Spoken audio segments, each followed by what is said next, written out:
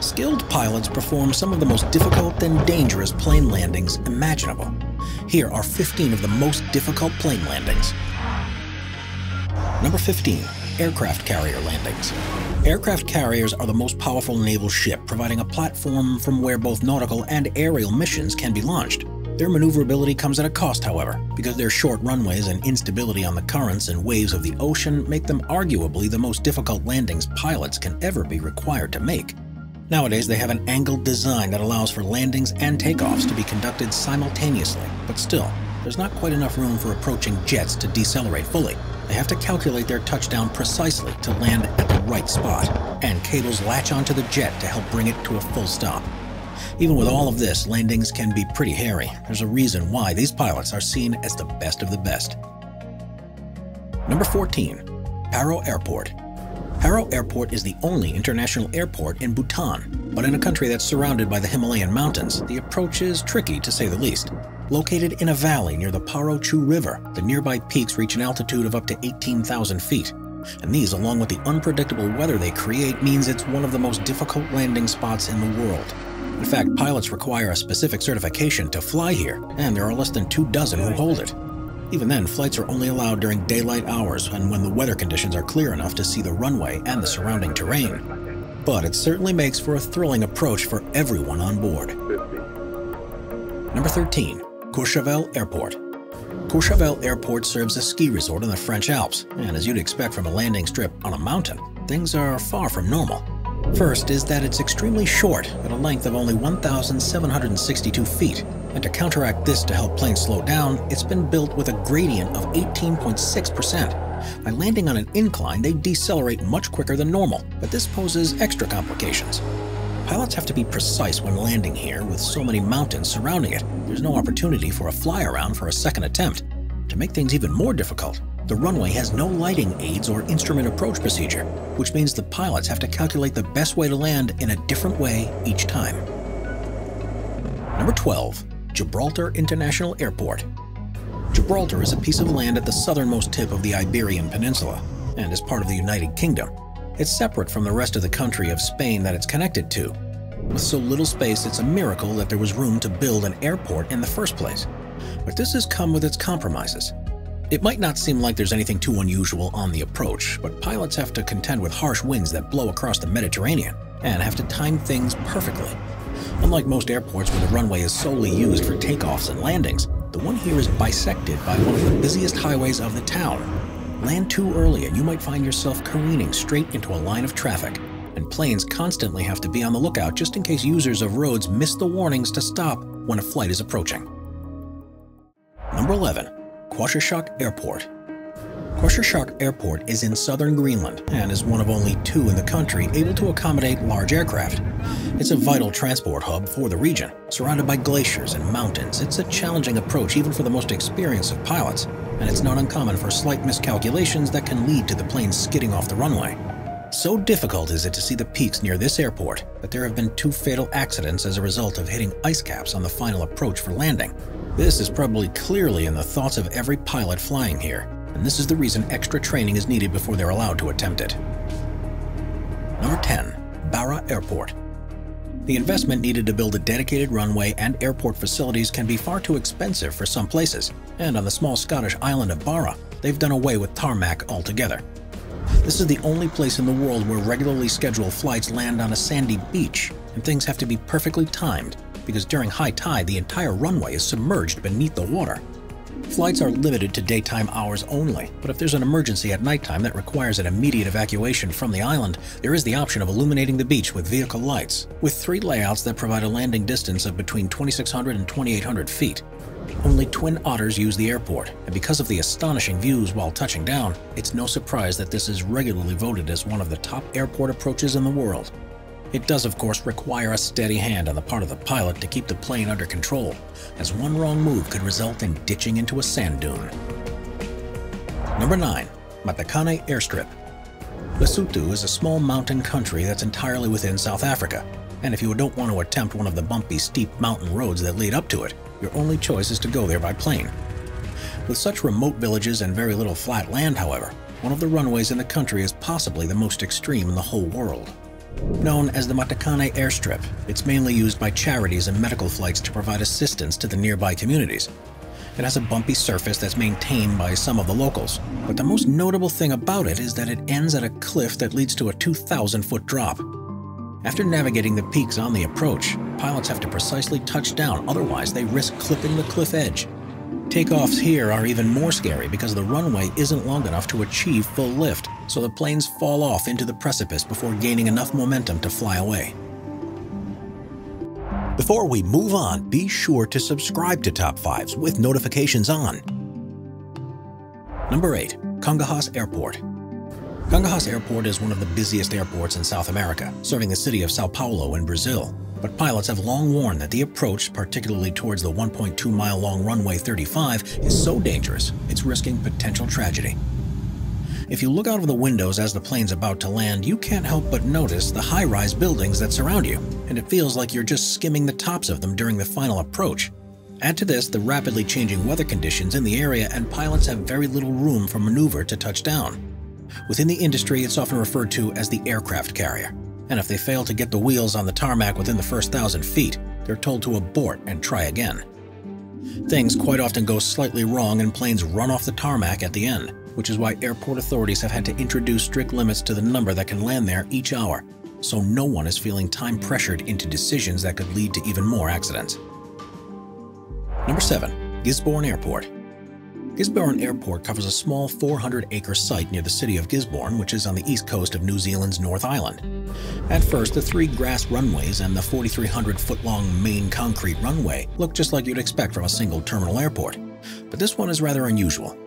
Because of the limited space for routes in and out of the city, the main runway has a railroad track that passes straight across it.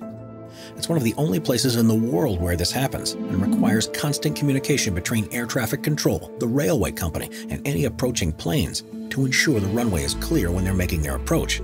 Plans are, however, underway to reroute the railway because it's a complication that's simply not necessary, especially with the intent of the city to begin to attract increasing tourist numbers in the next few years. Number 6. Tioman Airport. Tioman Airport is the only airfield on the small Malaysian island of Tioman, and it's notorious in the region for being one of the most difficult strips to safely land on. The problem isn't anything to do with the 3,254-foot-long runway itself, but the approach to the tarmac, which you can only actually see just at the last moment before touching down.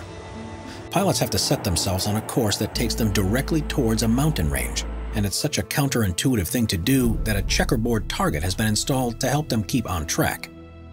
Just before they reach it, they have to make a sharp 90-degree turn to line themselves up with the runway and hope that they're able to land and stop in time. Overshooting it leads to a vertical drop off the cliff into the water, and crews often put on life jackets before landing just in case things go wrong, which they do far more often than you'd like to think. Number 5. Madeira Airport. When deciding on the best place to build an airport, the main priorities are enough flat land to construct the runway, and as few mountainous or hilly regions around as possible to give aircraft plenty of room for maneuvers. But what if this simply isn't possible? That's what the planners on the small Portuguese island of Madeira faced, and the result was one of the most hair-raising landings in the world. At first, there was only room for a runway that was 5,250 feet long, but after a nasty crash in 1977 where a plane smashed through a bridge at the end and came to a halt on the sandy beach beyond it, there was no choice but to extend it. The problem, though, was that there wasn't enough land to do so engineers built 180 columns that are 230 feet tall and support the extended tarmac over the beach. The result is now an approach that involves flying in low across the ocean and aiming towards a mountain peak. Pilots have to quickly bank right to line up on the heading towards the runway, and even though it's now much longer, they only have a limited time to safely land, otherwise they'll roll off and end into the ocean. The winds that blow across the ocean and are channeled between the mountains adds an extra level of complexity to every landing, and the airport is notorious for its bumpy and turbulent landings. Number 4. McMurdo Station. McMurdo Station is a United States research facility on the southern tip of Ross Island in Antarctica, and since it's so far away from the rest of civilization, the only feasible means of delivering supplies and personnel is by plane. The problem, of course, is that the surrounding terrain is completely covered by snow and ice, so its landing strip is unlike any other. It's rebuilt every year for the summer season, and by the time the sea ice begins to break up around December, flights revert to a more stable airfield further away. Amazingly, it's strong enough to accommodate large aircraft like C-5 Galaxies and Boeing 757s. And when it's in operation, pilots say that the ice almost feels like landing on concrete. The weather conditions are, of course, something much more tricky to contend with, and powerful winds can seem to appear out of nowhere.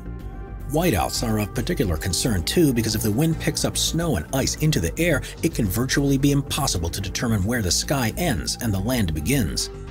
One major difference too is that when planes come to a final stop after landing, the ice that it's on will sink several inches into the water below. This means everything has to be closely monitored by laser sights to prevent losing aircraft into the water. The only accident to ever happened here took place in 1960, when a Lockheed EC-121 Morningstar crashed on its approach. All of the crew survived, but because the plane was stuck in the snow, no attempts were made to recover it, and it was simply allowed to sink into the water when the ice melted in the spring. Number 3. Tenshing Hillary Airport. In 2019, Tenshing Hillary Airport was named as the most dangerous in the world. And the more you learn about this place, the more you realize why it was a deserved title. It's located in the town of Lukla, which is in eastern Nepal, and is where many people who are planning to climb Mount Everest fly into. At an altitude of over 9,000 feet, it's surrounded with mountainous terrain, with a steep drop at the end of the runway, and a solid wall at the other. Flying at these heights poses extra problems because of the thin air, which reduces lift and air resistance, meaning it's more difficult to generate enough power to fly, and it takes longer to slow down. This makes trying to land on one of the world's smallest runways extremely tricky, and there's no room for second chances because there simply isn't the space to fly around and try again. Bad weather further compounds the issues, and when the clouds are low, it's almost impossible to see where the runway starts, and this has been the cause of several accidents in recent years. The one thing in pilots' favors is that the runway is at an angle, which helps them to slow down once they've stuck the landing. Only helicopters and small fixed-wing aircraft are allowed to travel to this airport, and pilots each have to have special training about the place's unique quirks before they're even allowed to attempt it. Number 2. High wind landings. When conditions are perfect, aircraft are one of the safest and most comfortable ways to travel, but things can quickly change when the wind picks up, especially during the most dangerous part of any flight, the takeoff or landing. Pilots aren't affected too much if there's a head or tailwind, but the real difficulty comes when there's a crosswind, and the stronger it is, the more complicated performing a landing becomes.